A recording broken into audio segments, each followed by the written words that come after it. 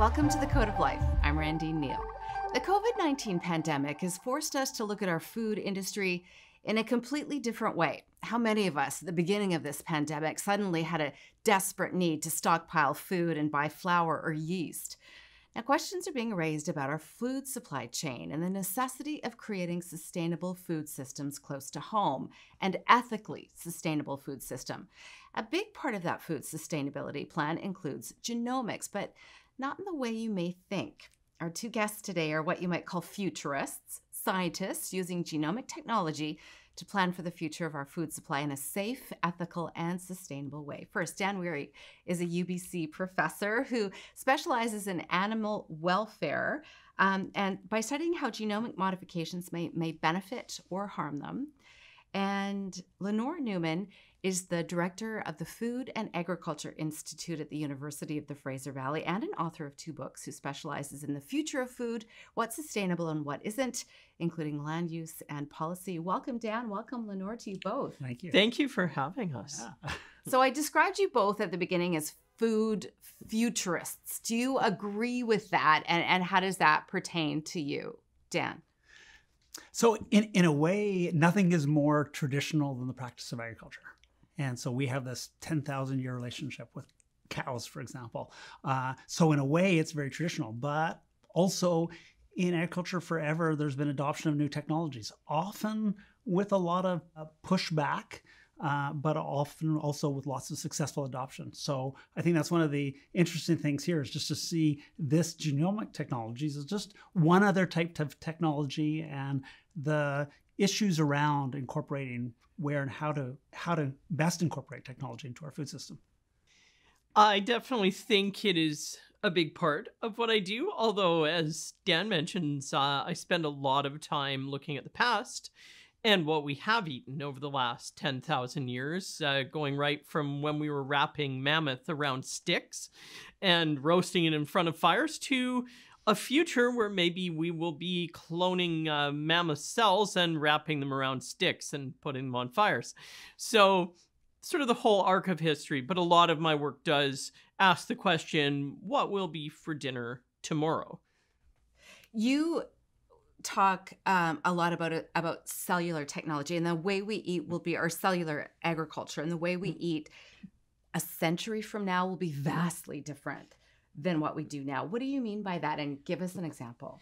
Yes, well, I truly believe we're entering a period of incredible change in the food system that is on par with the change 10,000, 8,000 years ago when we first moved to farming and animal agriculture in an organized way, in that we're gaining the technologies to produce incredible amount of foods indoors and in many cases without the animals involved. And cellular agriculture focuses on producing animal products without the animal directly. There are still a few animals here and there in the system, but it is things, for example, like growing a burger in a vat, which is very difficult, but a lot of people are working on it. It's expensive too. Very expensive, although as most technologies, it's getting cheaper and cheaper.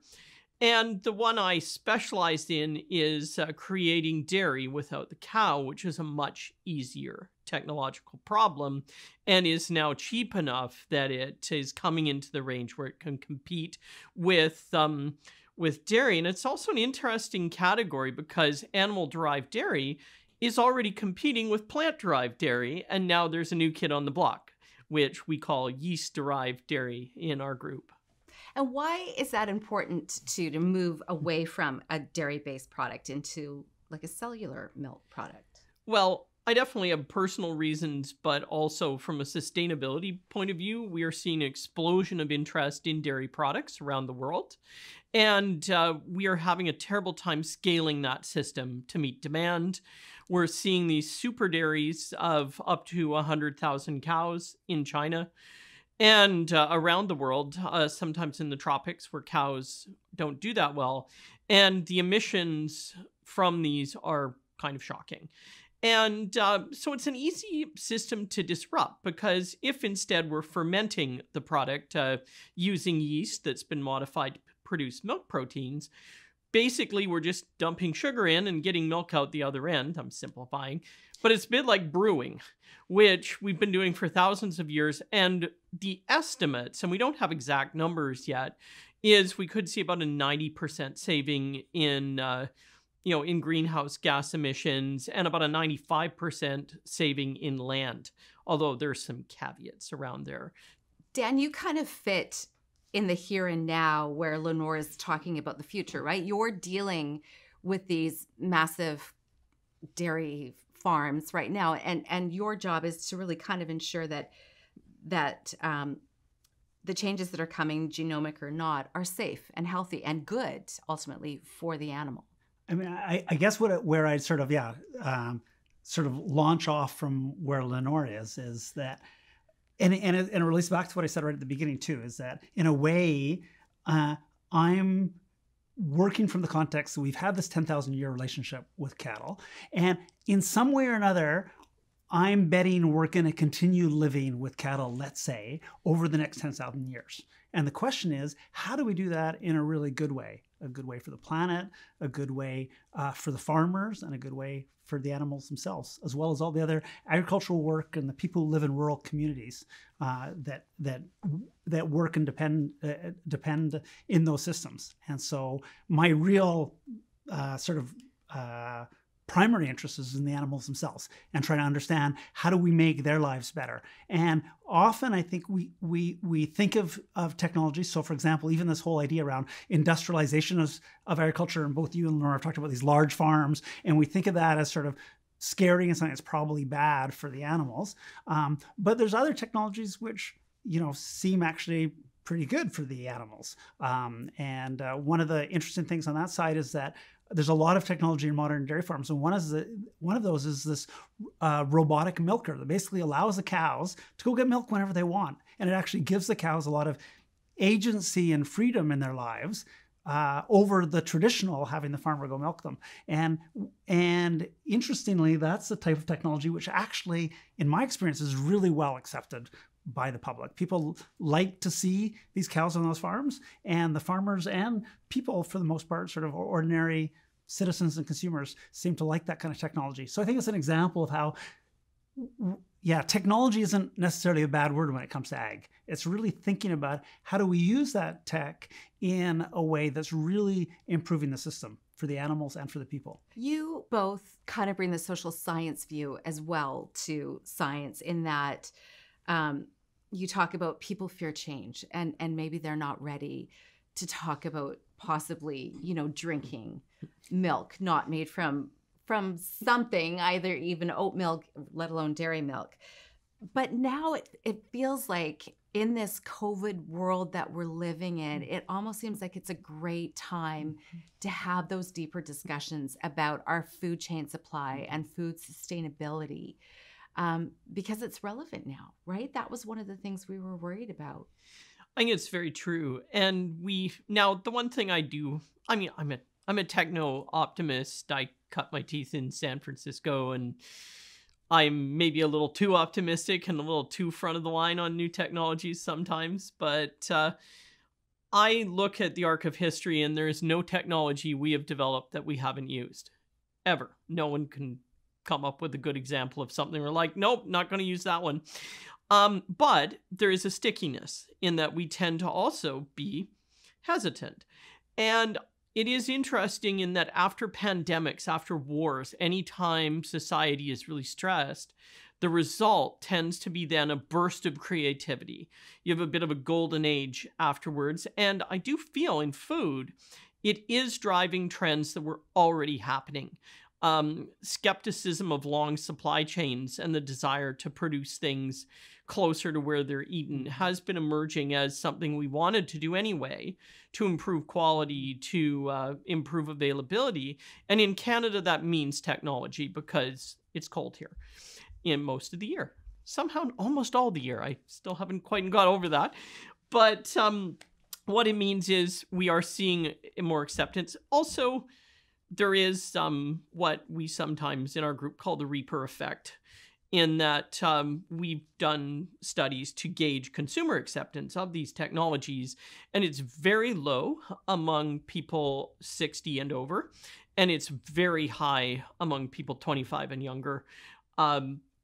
Basically, the fear of GMOs skews very old, and that's a problem that, to be honest, with all technologies, just kind of works through the system. And so though my mother is never going to adapt to an iPhone, my niece and nephew started on their iPhones when they could pick them up, basically, and they're way better than I am. And I think that's what we're seeing. And I think, if anything, COVID is pushing that faster than we expect it. Okay, but can I just Yes.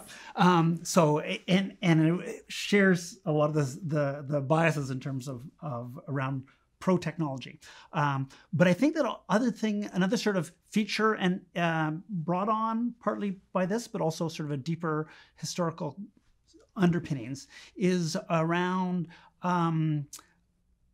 people are a little bit more skeptical of the message and the messenger. And I think that feeds into this questions about, well, who's a beneficiary? It's one of the reasons why Lenore's bringing up is like, we like the idea of buying local, because actually a lot comes down to trust. And who do you trust? And as these supply lines stretch, then, well, I'm not just, I don't know the farmer. In fact, I don't even know the 20 people between me and the farmer that got the product here.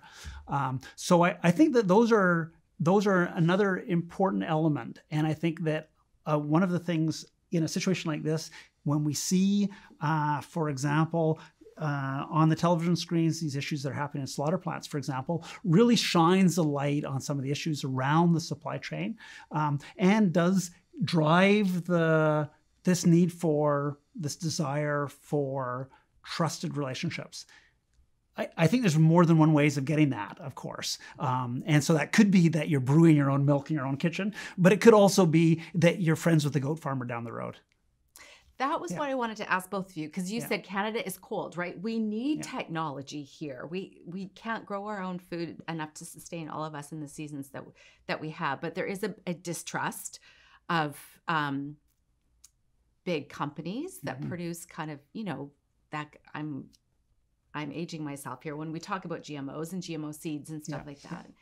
So are we moving back to a world, which we've talked to before, where we do literally call the farmer down the street, that kind of 100-mile? No, Lenore, no? Not in any way, shape, or form. We love that idea, though. It makes us feel We good. love it, as long as we're talking we, as in a certain quite wealthy subset of Western society. We think it sounds great, and it is 5% of the supply chain.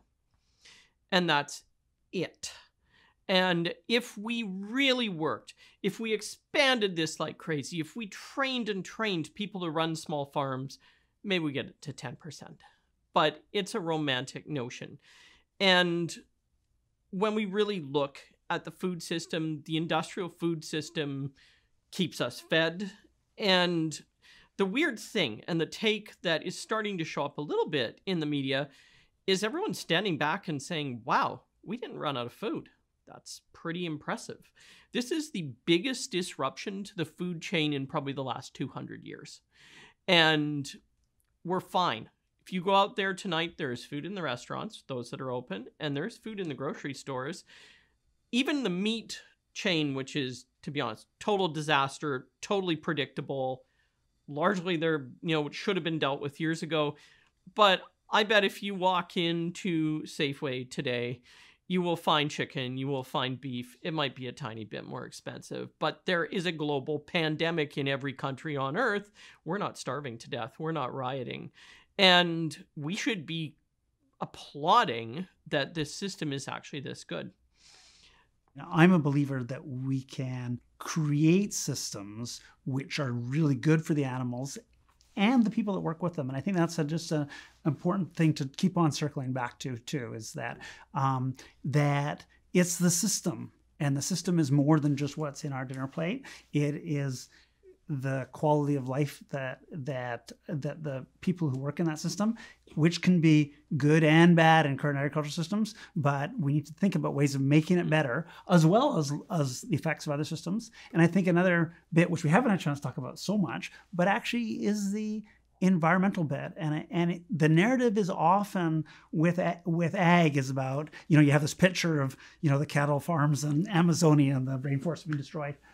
But at the other That is hand, happening, though. And it does happen. Yeah. That's one part of it. But the other part of it is actually the animal's a very important part of many of our agricultural systems. To keep landscapes most productive is to have an animal component in it. And actually, a lot of our landscapes, our landscapes just wouldn't look like they do unless the animal's part of them. Well, but that's... If we all had yeast farms, they wouldn't quite be the same. It is true, but it's a poor argument. Because right now, 40% of the global surface is being used to feed us. We can't It's not sustainable. expand anymore without seriously threatening our survival.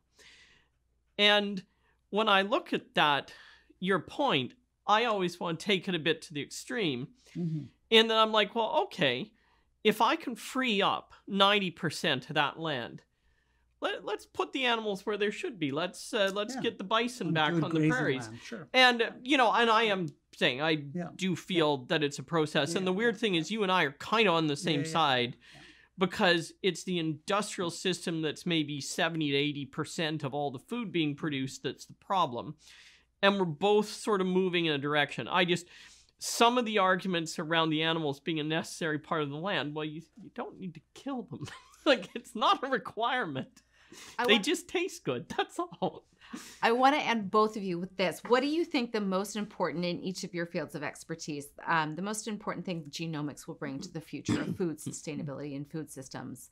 In your answer, Lenore, I need you to work in those mastodon gummies somehow. Oh, yes. Well, basically, aside from the little blip where GMOs got a very bad rap, and to be honest, justifiably so in some cases, but we're into a new era where we are seeing much better applications. And I think one that I'm going to throw out, just people are so surprised to hear about it, is actually on the dairy front, is we reached a point at which we couldn't make enough cheese for the market because there wasn't enough rennet, which is a substance you get out of the lining of calves' stomachs or sheep stomachs, and it makes the cheese coagulate and turn into cheese. And so the solution to that problem, which was actually the first approved use of GMOs directly in the food chain, was to take yeast and bacteria, genetically modify it to produce a form of rennet, which we now call vegetable rennet. And about 70 to 80% of all cheese in North America is made that way. And so people are eating this every day. They obviously are not encountering great problems, and it solved a terrible problem. And we would not be eating cheese the way we do if it hadn't been for that technology. Now, fast forward, I think what we're going to see is we're going to see a lot of genetic technologies being used to improve existing foods. And when I talk about cellular taking over, I mean, it's hundreds of years. We're going to have that blue cheese had better be around for a while yet. I love it myself. But we also might see kind of an unstopping of the potential of what we can do. And I was in San Francisco meeting with people in this space, and there was a group producing gelatin without animal product. And they actually had a very practical reason. It turns out that medical gelatin causes allergies. It causes weird reactions because it's an animal product being introduced directly into your body in some cases. And so they were looking for an alternative, and they wanted to create gelatin using bacteria. And they needed, though, an animal cell line from which to pull the DNA that makes the gelatin. And they went through their cell line book and noticed mastodon was available because it has been sequenced. And so that's what they chose. And they were handing out mastodon gummy bears with the proviso that, we were taking our chances on them. No one had eaten these in a long time. And it kind of nicely squares that circle because we hunted the mastodon to extinction. And now here it is popping up again. And what it suggests to me, though, is we could get very creative with animal cells. And we have, for example, documentation of milks that were better than cow's milk, but the animals are extinct. Stellar sea cows, for example, their milk was apparently amazing. We could maybe do that for us. And, you know, maybe you're feeling like some fermented mare's milk, but you don't want to go all the way to Mongolia and milk a horse, which is very difficult to do. Well, probably handle that with cellular. And so I think we are just on the edge of an amazing period in food. And as long as we don't cook ourselves with climate change, it could be a really great time to be eating. Dan, what do you think? So I guess what I'd like to sort of switch a little bit more to a meta innovation. So I think what is really extraordinary actually about us even being here in this room is that we're using social sciences to better understand what types of technology are likely to succeed and resonate broadly with societal values. And I think that this is huge in science, right? So science forever has been about sort of, you know, wise wizard on the hill coming up with some wonderful secret formula and then you know, sort of imposing that on the peasants below. And this idea that no, we're going to, in an intentional way, work on technologies that resonate. Yeah, being creative, but at the same time functioning within sort of broader societal norms, I think is really important and exciting. I don't exactly know where that'll end up, and I think the conversation sort of shows that. There's lots of potential views of the future, but I think what's exciting about where we are is I think we're now much less likely to do the really sort of dumb things that we did 20, 30 years ago of developing these technologies that really nobody wanted. Or totally understood or knew about. Yeah. And so I think that this is, I mean, it's important, I think, to realize that this is really a dramatically different landscape. And actually it's, even in science, this isn't common. And so I think we should be really proud of the luxury of really being in a time and a place where we have the science working together with the societal aspects. A great way to end it. Thank you so much for a fascinating conversation. I hope you'll both come back. Thank you. Oh, anytime. Yeah, that's fun. We'll find other things to say, I'm guessing. Yeah, maybe I'll bring some of that cellular ice cream if I can. Yes, please. Oh. Thanks.